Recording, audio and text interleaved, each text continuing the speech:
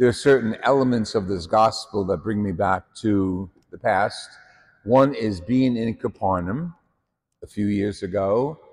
Capernaum is where the house of Peter was, and right now, over the ruins of the house is a huge church in the shape of a boat, and that church is the Church of St. Peter. And right across, maybe from here to across the street, there is the ruins of a temple, the synagogue, which is what Peter's talking about. So he lived within the vicinity of the synagogue. So hearing these gospels about the Holy Land just bring me back, and it gets us to appreciate the history that we have as people. Not all of us have been to the Holy Land, I grant that, but to know that our faith is historical and rooted in history, not just made up on a whim, not just the concoction of a particular author or two, but history. Now, part of that history is what we hear today that's really extraordinary history in the first reading from the prophet Ezekiel. And he has a vision. He has a vision of what eventually he realizes is the Holy One of God. And this vision is in various phases. It's filled with symbols and beasts and sapphire and jewels and so on. And what he is doing when he has this vision, he's receiving his commission to go preach.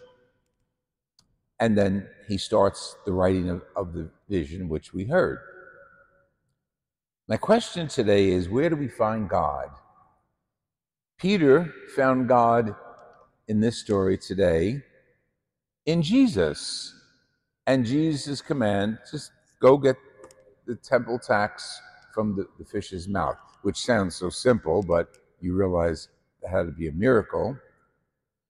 And he's confronting Jesus as his rabbi.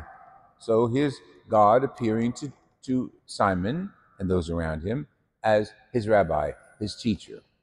Ezekiel, on the other hand, experienced God in glory. I mean, glory, the throne was so bright he couldn't look on it. It looked like a jewel.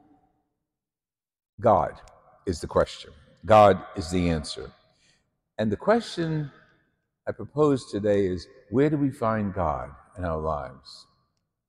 With the number of people here today, I can imagine every one of us should have our own answer to that. Yes, the common answer is the Eucharist, of course. The common answer is the Trinity, of course. But when we're not in the physical church, where do we find God? There are people in healthcare.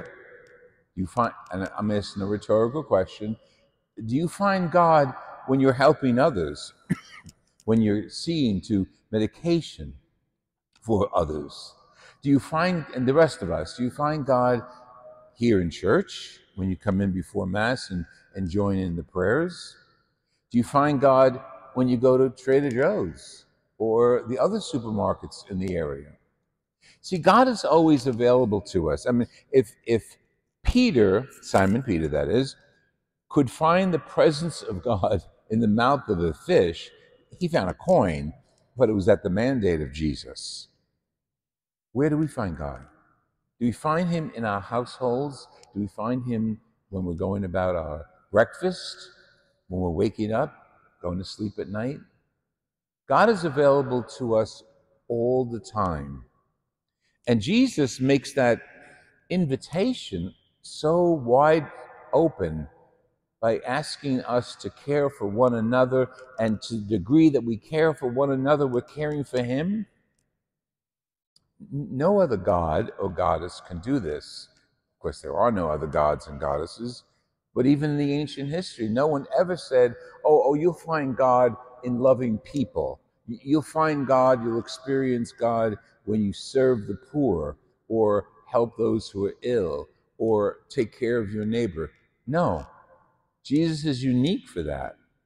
Of course, the Torah, the Old Testament, mandated that it was up to the Israelites, the Jews now, to find God in the ceremonies of the temple, to find God in taking care of the widow and the orphan, yes.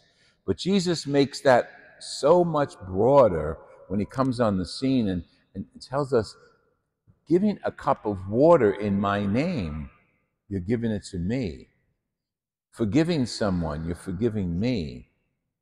Visiting someone, you're visiting me. That's extraordinary. And what an advantage we have when we look around our world, when you leave church now and go home or go to shop or go back to work, wherever you go, God is there with you. God is there with us. It's not exclusive to me, it's not exclusive to you. God is available to us wherever we are.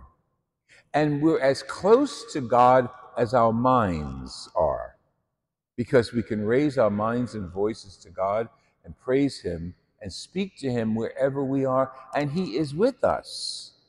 That's the remarkable thing about Jesus.